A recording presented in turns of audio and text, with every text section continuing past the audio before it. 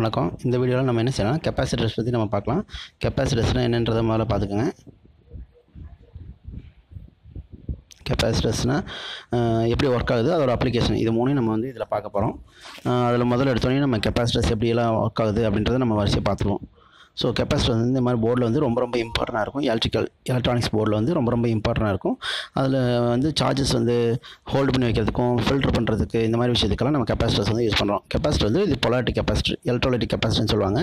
இதோட வேல்யூ வந்து W = 1/2 CV² சொல்லுவாங்க. நார்மலாக பேட்டரியோடதும் அதே மாதிரி தான், W = QVன்னு சொல்லுவாங்க. ஸோ இதோட லெவல் வந்து கெப்பாசிட்டரோடதுக்கு ஈக்குவலண்ட்டாக இருக்க மாதிரி இருக்கும். இந்த வாட்டேஜ் பார்த்திங்கன்னா கொஞ்சம் அதிகமாக இருக்க மாதிரி இருக்கும். அப்படின்றதுக்காக நம்ம என்ன செய்யலாம், கெப்பாசிட்டர்ஸ் வந்து நம்ம யூஸ் பண்ணுறோம். இது ஒரு 2 பேரலல் பிளேட்ஸ் வந்து தான் நமக்கு வந்து ஒரு கெப்பாசிட்டர்னு சொல்லுவாங்க. அது 2 மெட்டல் பிளேட்டாக இருக்கும்.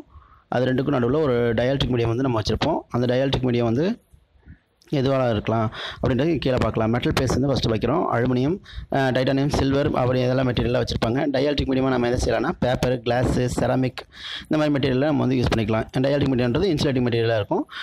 இதோட வேல்யூஸ் வந்து C = εA/d/Fன்னு சொல்லி எழுதியிருப்பாங்க. Cன்றது கெப்பாசிட்டன்ஸு, epsilon absolute permittivity of the டயல்ட்ரிக் medium, ஏங்கிறது ஓவர்லாப்பிங் சர்ஃபேஸ் ஏரியா, அது டைரக்ட் ப்ரொபோர்ஷனலாக இருக்கும். D distance between the plates, ஃபேரடேங்கிறது அதோட யூனிட்டாக இருக்கும். ஸோ Dன்றது டயல்ட்ரிக் மீடியமாக வச்சுருப்பாங்க. ஸோ அந்த டயல்ட்ரிக் மீடியம் என்ன மாதிரி மெட்டீரியல்ன்றது முன்னாடி நம்ம பார்த்துருப்போம். ஜென்ரலாக சார்ஜஸ் பார்த்திங்கன்னா எப்படி தான் இருக்கும், ஒரு அலைன்மெண்ட்டில் பாசிட்டிவ் நெகட்டிவ் நமக்கு ஒவ்வொரு பிளேட்லேயும் இருக்கும். பிளேட்டில் வந்து எலக்ட்ரிக்கலி நேச்சுரலாக இருக்கும் அப்படின்னு சொல்லுவாங்க. பேலன்ஸ்டிங்காக இருக்கும். நம்ம எப்போ வந்து ஒரு சர்க்யூட்டோட அதை கனெக்ட் பண்ணுறோமோ, அப்போ சர்க்யூட்டோட கனெக்ட் பண்ணும்போது சர்க்யூட்டுக்குள்ளார ஃபஸ்ட்டு எலக்ட்ரான்ஸ் வந்து பாசிட்டிவ் நோக்கி மூவ் ஆக ஆரம்பிக்கும். அப்போது ஒரு சைடு ஃபுல்லாக எனக்கு என்ன செய்யும், ஒரு பிளேட்டில் எல்லா சார்ஜஸும் போய் ஸ்டோர் ஆக ஆரம்பிக்கும். இதுதான் கெப்பாசிட்டர் சார்ஜஸ்ன்னு சொல்கிறாங்க. ஸ்டார்டிங்கில் சப்ளை ஆன் பண்ண உடனே அதில் இருக்கிற எலக்ட்ரான்ஸ் எல்லாமே என்ன செய்யும், போய் நெகட்டிவ் லைனில் போய் அப்படியே ஃபுல்லாக சார்ஜ் ஆகி ஃபுல் சார்ஜஸ் ஆன மாதிரி நமக்கு இருக்கும். இப்போ வந்து இது ஒரு கெப்பாசிட்டர் ஃபுல்லாக சார்ஜ் ஆன மாதிரி இருக்கும். அந்த பிளேட்டில் எல்லா சார்ஜஸும் ஒரே இடத்துல ஹோல்ட் ஆன மாதிரி தெரியும்.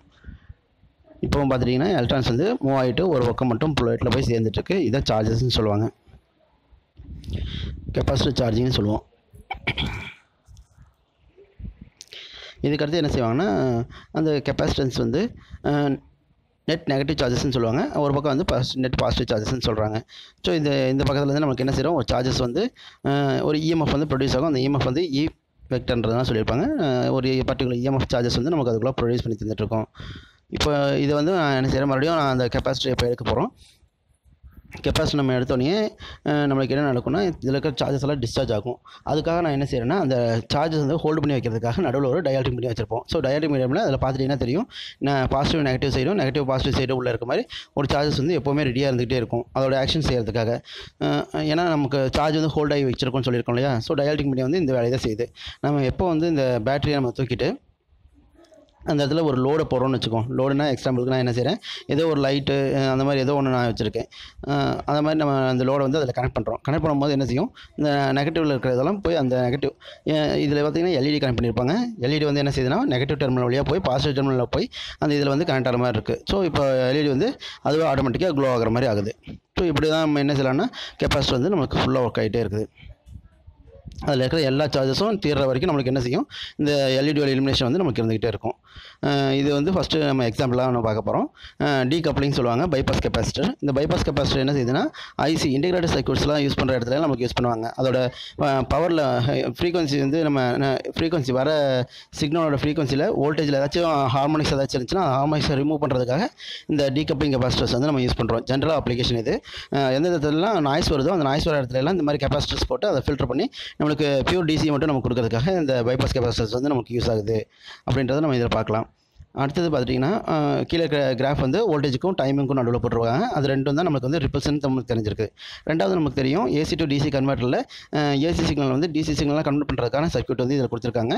இதில் AC சிக்னல் DC சிக்னலாக கன்வெர்ட் பண்ணும்போது ஃபுல்லாக நமக்கு DCயாக கிடைக்கிறது கொஞ்சம் கஷ்டமாக இருக்கும். ஸோ அது ஃபுல்லாக DCயாக கிடைக்கணும் அப்படின்றதுக்காக நம்மளுக்கு என்ன செய்வாங்கன்னா, இந்த இடத்துல கெப்பாசிட்டர் ஒன்று கனெக்ட் பண்ணியிருப்பாங்க. அந்த கெப்பாசிட்டர் வந்து C1 சொல்லி எழுதியிருப்போம். இந்த C1 போடுறதுனால நம்மளுக்கு என்ன செய்யும், ஆட்டோமேட்டிக்காக ரெக்டிஃபை ஆனதுக்கப்புறம் இருக்கிற சிக்னல் வந்து ஃபஸ்ட்டு கிராஃபில் இருக்க மாதிரி இருக்கும்.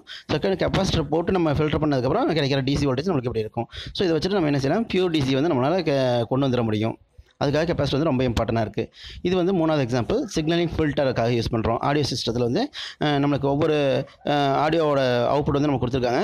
ட்வீட்டரு, ஸ்கொயரர், ஊஃபர்னு சொல்லி கொடுத்துருக்காங்க. ஸோ இதில் எந்த மாதிரி ஃப்ரீக்வன்சி வந்து நம்மளுக்கு உள்ளே வரணுமோ அதுக்கு தகுந்த மாதிரி நம்ம கெப்பாசிட்டர் வந்து கனெக்ட் பண்ணியிருப்பாங்க. ஸோ ஃபஸ்ட்டு டயக்ராமில் பார்த்துக்கிட்டிங்கன்னா கெப்பாசிட்டர் வந்து சீரிஸில் கனெக்ட் பண்ணியிருக்காங்க. இதில் என்ன நடக்கும்னா ஹை ஃப்ரீக்வன்சி ரேஞ்சஸ் வந்து நமக்கு பைபாஸ் பண்ணுறதுக்காக நமக்கு வந்து யூஸ் பண்ணியிருக்காங்க. ஸோ இதனால் நமக்கு என்ன செய்யும், அவுட்புட்டில் வந்து நமக்கு ஈஸியாக கிடைக்கும். எனர்ஜி ஸ்டோரேஜ் பண்ணுறதும் பார்த்தீங்கன்னா அதற்கான டயக்ராம் கொடுத்துருக்காங்க. Conventional capacitor, super capacitor, lithium ion battery அப்படின்னு சொல்லி கொடுத்துருக்காங்க. இதோட எனர்ஜி ஸ்டோரேஜுக்கான லெவல் வந்து வரிசையாக கொடுத்துருக்காங்க.